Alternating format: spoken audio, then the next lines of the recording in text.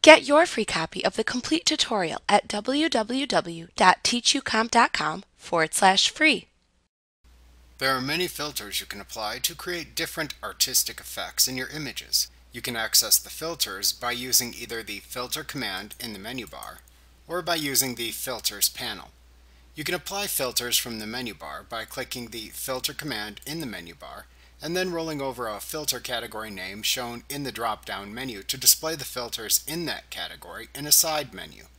Then click the name of the filter to apply in the side menu. That will either automatically apply the filter or open a dialog box where you can change the filter settings before applying it. To apply filters by using the Filters panel, select Window, Filters from the menu bar, or if you are using the basic workspace, simply click the Filters button in the lower right corner of the taskbar.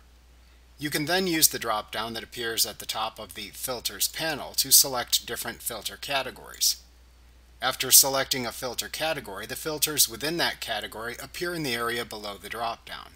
Click a filter to apply the filter directly to the selected layer. If the layer contains vector graphics, Elements offers to rasterize the layer before it applies the filters. You can click OK in the message box that appears if this is the case to rasterize the layer and then apply the style. The settings of the selected filter will then appear below the selected filter. You can change the available settings, which vary based on the selected filter, to change the filter's appearance. The changes appear in the image as they are set. To finalize the settings you have applied, click the green Commit Filter Effect button. Alternatively, you can click the red Cancel Filter Effect button to cancel the filter. You can also apply a filter by using the Filter Gallery window. To open the Filter Gallery window, select Filter, Filter Gallery from the menu bar. You can adjust the preview of the selected layer by using the controls in the bottom of the leftmost pane. The Filter Gallery lets you apply some of the available filters independently or in layered combinations. You can click an effect category name shown as folders in the middle pane to reveal the individual filter effects within that category. You can then click one of the filters in that category to view its filter settings within the rightmost pane. Then use the sliders, color boxes, and drop-downs that appear in the right pane to change the filter settings for the selected filter. You can see how these changes will affect the image by using the image preview within the leftmost pane. In the bottom of the right pane, the name of the filter appears in a layer.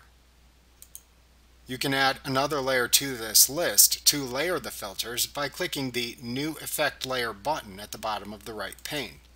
This will add another layer that you can click to select. Then you can click another filter effect in the middle pane to apply the selected filter to the layer. Just as with your regular layers, you can click and drag the layers above or below other filter effect layers to change the overall effect produced. You can also delete an effect layer by clicking it to select it, and then clicking the Delete Effect Layer button at the bottom of the rightmost pane. When you are finished, click the OK button at the top of the rightmost pane to apply the filters, or click the Cancel button to close the Filter Gallery window and not apply any changes. Note that applied effects are not actually added as layers that appear in the Layers panel within the image, but rather they are applied directly to the selected layer's contents. Also, many filters are not applied through the Filter Gallery window.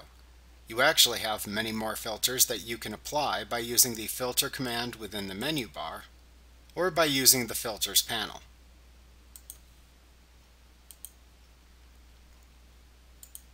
Before applying any filters, make sure that you do have the correct layer selected in the Layers panel.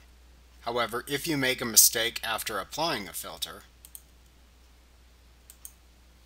just remember that you can use the History panel or the Undo command to reverse your mistakes. Like what you see? Pick up your free copy of the complete tutorial at www.teachucomp.com/free.